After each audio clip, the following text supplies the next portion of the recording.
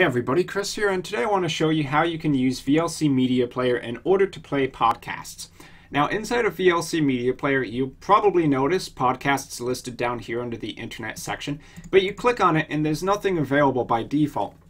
And that's because VLC Media Player doesn't have its own repository of podcasts. Instead, what you have to do is add the URL of the podcast you want into VLC Media Player, and then it'll load all of the items in the feed, all of the different episodes, for you to be able to stream or even save them straight inside of VLC Media Player. So when you hit this subscribe to a podcast button, it's going to say enter URL of the podcast you subscribe to, which isn't necessarily the most obvious thing.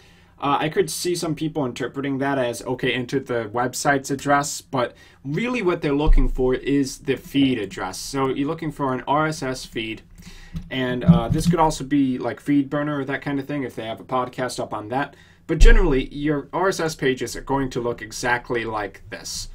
And when you have the web address of that, all you need to do is copy it with Control-C, go over to the subscribe box inside of VLC Media Player, right click, hit paste, hit OK, and the podcast is going to basically appear right below the podcast's link.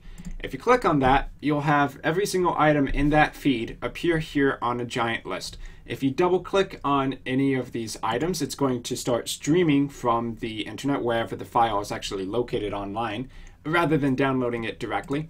But if you want to save it to your computer for future use, you can right-click on the podcast item, go to Save, set the video or the format of the file rather, which is generally going to be MP3 if you're doing audio podcasts, and go ahead and set a destination file on your computer for the output, which is probably just going to be the name of the podcast.mp3. In fact, we could just go up here to the source, copy it, hit paste, hit browse, find a location on your computer, hit start, and then it will start saving it to that file. So really that's all there is to podcasts inside of VLC Media Player. I'd say this is a good time to bump Free Domain Radio. If you haven't checked out Free Domain Radio and Stefan Molyneux's podcasts, they're really great if you like philosophy. And aside from that, thank you very much for watching. I've been Chris. If you have any comments or questions, feel free to leave them down below, and I'll see you in my next video.